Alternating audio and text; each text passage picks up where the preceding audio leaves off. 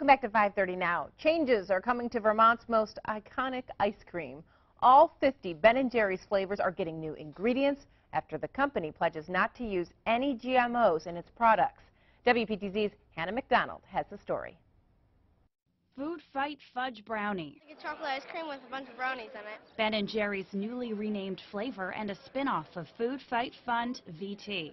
Ben & Jerry's is transitioning to 100% non-GMO. Jerry Greenfield, the Jerry of Ben & Jerry's, known for their iconic ice cream and a long history of supporting consumers' right to know, stood by Vermont Governor Peter Shumlin today at a Food Fight rally. You want to know what's in your food, and we're going to let you know what's in your food. Today at Ben & Jerry's Scoop Shop on Church Street, the two parties asked Vermont and anyone who wants to help to visit foodfightfundvt.org to help establish Vermont's labeling law. It's law! And fight the food industry's lawsuit against the state.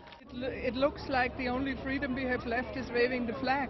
We now need your help to beat the food manufacturers who don't want you to know what's in your food. The Ben & Jerry's co-founder said they're proud of the GMO Right to Know group and the Vermont legislators involved in the food fight.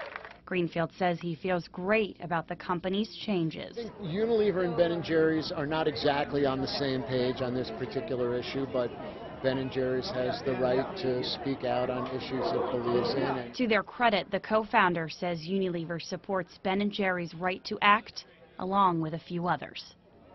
Support Ben & Jerry's in changing flavors and then hopefully becoming GMO-free altogether. In Ben & Jerry's efforts to move away from GMOs, some of their packaging and flavoring will change, but it's all part of their end of 2014 goal for healthier ingredients. In Burlington, I'm Hannah McDonald, WPTZ News, Channel 5.